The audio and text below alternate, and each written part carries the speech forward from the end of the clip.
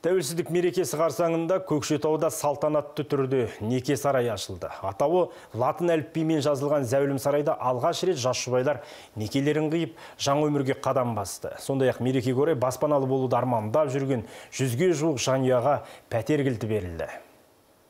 Қазақстан Республикасы тәуелсіздігінің 26 жылы көкшетаулық 8 жұп үшін ерекше болды. Өйткені олар неке қиямыз деп белгілеген күнмен облыс орталығындағы жаңа неке қию сарайының ашылуы тұспа-тұс келген. Алыстан менмұндалап тұрған зәулім сарайдың атауы латынша жазылған. Мұндай мекемелер Көкшетауда әзірге саусақпен санарлық. Маңыздығыны отау көтергендердің бірі әділет пен әсем Кәукеновтер. Үйлену туралы шешім қабылдағанда шара соншалықты керемет өтеді деп ойламадық дейді.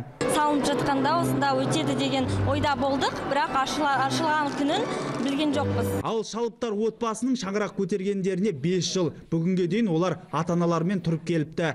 Жиған терген қаражаттарын тұрғын үй құрылыс жинақ банкіне салып, жеке пәтерге қол жеткізуді армандаған. 2 қыз тәрбиелеп отырған жас отбасы мереке қарсаңында 3 бөлмелі пәтерге ие болды. Сенде бір кірпішті неге кетігін тапта бар қалан дейді ғой.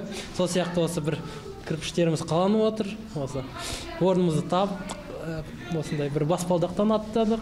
Шалыптар отбасы сияқты бұл күні 100-ге жуық көкшетаулық қоныс тойын тойлады. Биыл Ақмола облысындағы үйлердің құрылысы өткен жылға қарағанда 25%-ға артқан. Сондай-ақ бұл күні Көкшетауда мерекеге арналған салтанатты жиын өтті. Оның барысында елдің әлеуметтік экономикалық дамуына үлес қосып жүрген бір топ азамат түрлі марапатқа ие болды. Жиын мерекелік концертпен жалғасын тапты.